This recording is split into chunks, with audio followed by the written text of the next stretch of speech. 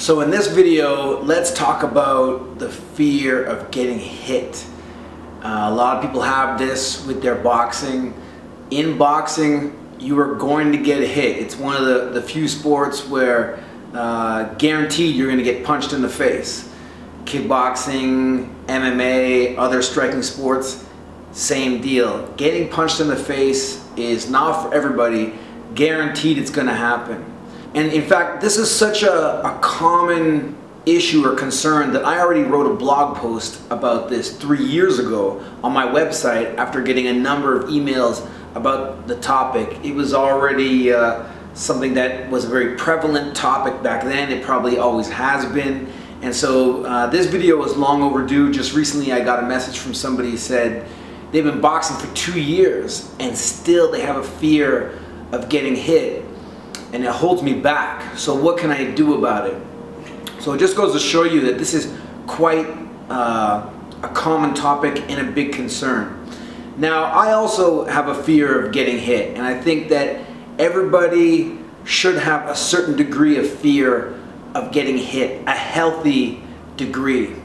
If you don't have a fear of getting hit, I find people who I know who seem to be like that, they tend to be reckless. Now, they may still be tough, they may still be good fighters, but they often get hit a lot and they don't work on other aspects of their boxing. They have this mindset of, you know, take a shot to get a shot or take two to get one in. And I don't really think that's intelligent boxing. I don't really think that's good for you in the long term. It may work for you in the short term. It may be effective in certain cases where you need it. For example, you know, it's the final round and you need a knockout, and so you have to go out there with that mentality. But in general, having a healthy fear of getting hit is what prevents you from getting hit. The problem is when you have a fear of getting hit and it freezes you, it holds you back, it causes you not to launch your offense, not to launch counters. So for example, if you were to throw 1, 2, 3 at me, I might cover, and then when you're done, I'm kind of hesitating as opposed to waiting for that chance, boom, and coming back. Because the best boxers, the best fighters are able to use that split timing either when a combo is finished or in between punches. Let's say you go 1, 2, 3, I would go 1, 2, and I can counter before you throw your 3 because I'm not afraid. Or you go 1, 2, 3, block, block, block, and I counter right back because I blocked that shot with confidence and was able to get right back in there. So fear of getting hit is healthy in some respects, and we're going to go over that. But for a lot of people, it freezes them up because they don't take calculated risks. They don't take enough calculated risks. It freezes them. They don't do enough to win. So let's go over a couple situations where I think having a fear of getting hit is a good thing. Number one, if you are in uncharted territory, let's say you go to a new gym, or you're sparring somebody new, or you're new to boxing, you might want to play it safe until you build your comfort level, especially if, let's say, somebody's just trying to load up on you. You are better off sparring, let's say you're a lighter person, you're better off sparring a heavyweight with control than a light heavyweight who's trying to take you out with a big shot. So the fear in some cases is your friend, meaning that if you're getting if somebody's pounding on you, or if you're at a new gym and somebody's just trying to show you up and really lay the beats on you, or if you know, you don't have anybody in your corner watching you and telling you to fix things, you're going to take a beating and you're not going to learn. In some cases like this, it's okay to walk away from the sparring. Do your round and you feel, you know what, this is not what I want right now, or this person's just trying to tee off on me, and get out of that sparring or get out of that gym and find something that you're going to build up to a little bit better.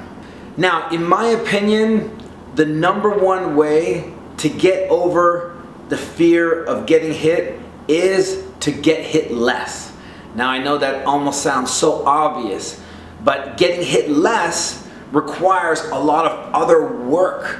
And so a lot of people don't realize how a fear of getting hit is intertwined with all their other boxing. You know that saying, fatigue makes cowards of us all. If you have better conditioning, if you have better skill, better defense, a better jab, better footwork, all of that means you're going to get hit less. All of that means that you have the capacity to get hit less when you want to implement your skill and your fitness. You will be able to get hit less.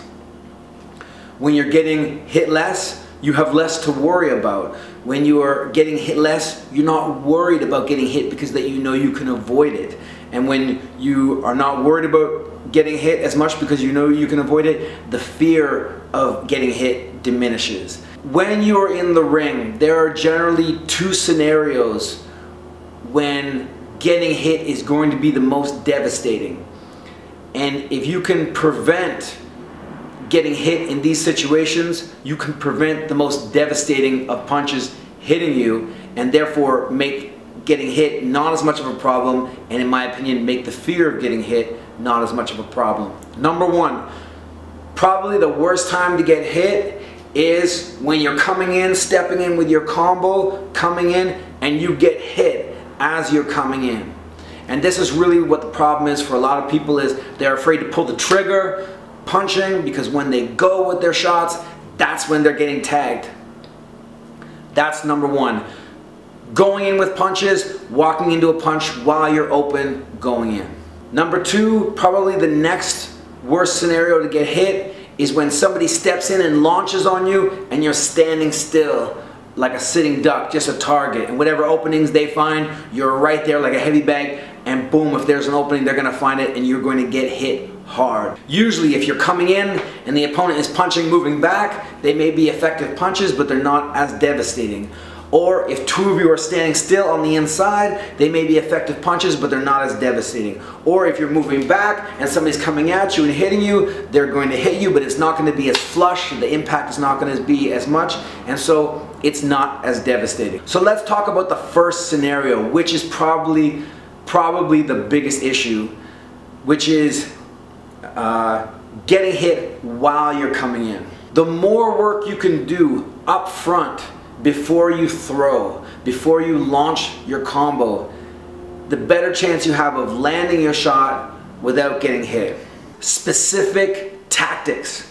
There are three things that are going to prevent you from getting hit before you come in with your combo. Number one, I always say it, and I said this in my sparring videos, I think that everybody needs about 4 to 5 preset combos that they know going in. A lot of people have them, they don't even know they have them. They like to go, 1-3-2, or they like to go 2 body, left uppercut. They have them, they don't even know they have them. But if you're always going in with the same stuff, then you're gonna get timed, you're gonna be more predictable. You need about 4 or 5 different combos so that you can start differently. When you start differently, the opponent doesn't know what's coming, they don't know when you're coming, they don't know where your head is going to be when you're coming in, and all these make it harder to time you, all these make it harder to hit you with that big shot, the devastating shot, which is usually what people are afraid of, the shot that nails you while you're coming in. 3 things that you can do before you go with your preset combo that make it much harder to hit you. Number one, and again, some of these I go into detail in my instructional videos. If you want more on it, check those out.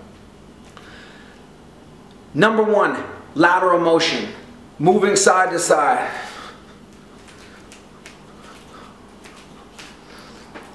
If I was to get a dartboard, let's say a dartboard on a wall, and have it slowly move across, really slow, and you had to hit the bullseye, even just that little bit of movement is going to make you think twice before you throw that dart. Just that little bit of movement is going to make it harder for you to hit the target.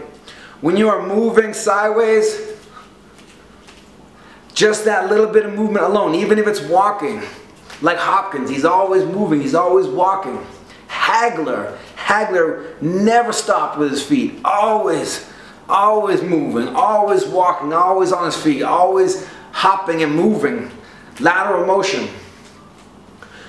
When you are always moving, even if your head is just moving like this, you become a much harder target to hit, you become a much harder target to time, and it also makes it less predictable when you're coming in. Lateral motion, and I discuss this in a ton of my free videos. Do not stand still in front of your opponent, dead in your tracks, and then just go. You're gonna get timed. Number 2, feints and fakes. You're moving lateral motion. You fake. You fake. A lot of people think of fakes as setups, and they can be. They think, oh, I'm gonna fake the jab, set him up with the right hand. If you are on your game, you use fakes to set up a lot of things. But fakes aren't necessarily such an aggressive tactic. They can just be used to make it harder for you to time coming in when you do go. Even if you don't land that shot or that fake that you set up, at least you didn't get time coming in. You went in, boom, you threw your shot, you didn't get timed, the person covered, boom, you throw your punches, you may see an opening, you may not, and then you have time to get out.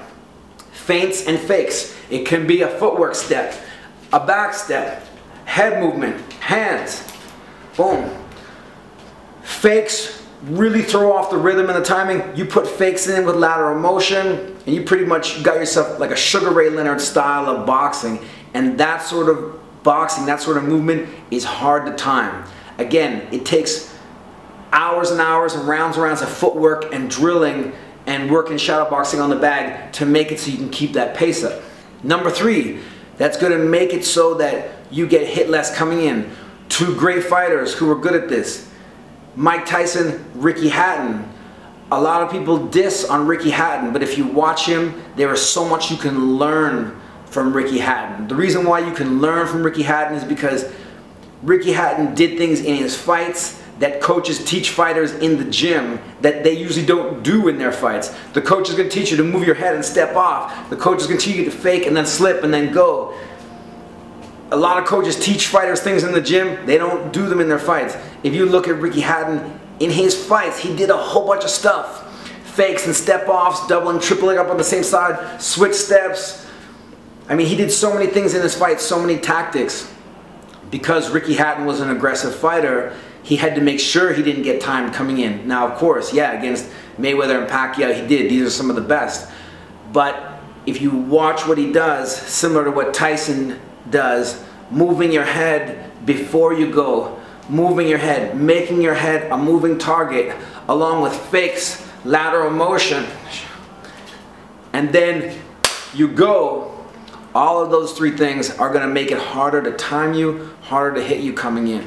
If you are a taller fighter, the head movement might not apply so much, although it does. Look at guys like Paul Williams when he was fighting back in the day. Taller, lean fighter, lots of head movement. But it's the same thing. With the taller fighter, it's a lot of what you do before your combo to make sure the shorter fighter isn't able to time you and launch on you, but it's what you do after your combo. You cannot hang there and punch 4 or 5 times in a row. Your power output starts to go down, you become more readable, your head hasn't moved, it's in the same place. Your punches may be coming at the person, but your head is right there. 1, 2, 3, 4, 5, 6, you're gonna get hit. You have to move the head, you have to cover. It's like in basketball, 3 seconds in the key is all you get. You have to have the same mentality. When you go inside, you've got 1 second. You got 1.5 seconds, boom, boom, boom, boom, boom. If after that 1.5 seconds you haven't moved your head, or you haven't covered, or you haven't popped out, expect a counter. If you don't have defense built in, expect to get hit by that counter. So again, with the outside fighter, you're gonna work. You go in with your combo, you cover right away, or you have an exit plan to duck or to slip and get out, to move and get out. A great fighter to watch is Bernard Hopkins. You rarely see Bernard Hopkins throw more than 2, 3 punches at a time because he's cagey. He builds the escape plan into his combo. Boom, boom, dip, boom, boom, boom, dip. Especially watch Hopkins against Kelly Pavlik. Boom, dip, boom, boom, boom, dip, overhand, dip. The head movement and the evasiveness was all built into the offense. You don't see Hopkins hanging there with his head up the middle for too long because the counter is coming. In my opinion, having a fear of getting hit is healthy. It's healthy because it lets you know that there are things that you need to build into your boxing to avoid getting hit. There are some cases where acting on your fear will help you. If you are in a compromising situation where somebody's just trying to load up, tee off, you're in a gym where people aren't taking care of you, get out of that situation. But when it comes to sparring, or your gym, or your fights, or you're visiting other gyms, and when it comes to pulling the trigger and better performance, it means better conditioning, and it means building things into your techniques that prevent you from getting hit. And I think that when you're getting hit less, it becomes less of a concern because you know you can deal with it. You know it's not really going to be your prime issue. So for those of you, and it's a lot of people, most people who have a fear of getting hit, leave your comments below on ways that you've dealt with that or things that you've done to not necessarily get over it, but deal with it and improve your boxing or your kickboxing or your MMA or any sort of sport or martial art where your striking is involved. You know, leave a comment on some of the things that you've done to deal with this. As well, on my website, there's a sign-up form at the bottom of the page. I'm probably going to move it later to the top of the page. The bottom of the page, sign up for that sign-up form. Through that sign-up form, you're going to start getting a newsletter from me. But initially, you get a 40-minute video that I made, a 40-minute video free that discusses some of some of the top reasons why I think fighters' progress is limited when they first join the boxing gym, especially in the early stages, or especially if you've been in the gym for 6 months to a year and you haven't made that leap to sparring, or you're still very much at the beginner stage of sparring and you're struggling. This is more of a conceptual based video so that you can analyze yourself and see what it is that you need to do to improve your level. There are a lot of people in the boxing gym, when they join, they get stuck at a certain level and have a hard time breaking through. So sign up. You're going to get an email with a link with this video, and that video is 40 minutes covering ways you can improve your boxing, especially if you're in the early stages. Now, if you are somebody who has already signed up for something that I've had in the past or purchased one of my products, you are already on this list. I have about 3,000 people on the list. So check your email, check your spam box. It might be there. Or you can always email me and I'll send it out to you. But it's better if you go through the form, because then you're going to get the regular stuff after that. The newsletters that I have after that are going to be sparring and training and fight tips, short little tips with short videos, some good quality stuff, but in short form. Of course, on YouTube, I'll still have some of my longer videos. And then, of course, on my website, I have my thorough, in-depth instructional videos. So go to my webpage, right at the bottom, sign up, check it out, and watch that video. All right, thanks for watching, guys. Peace.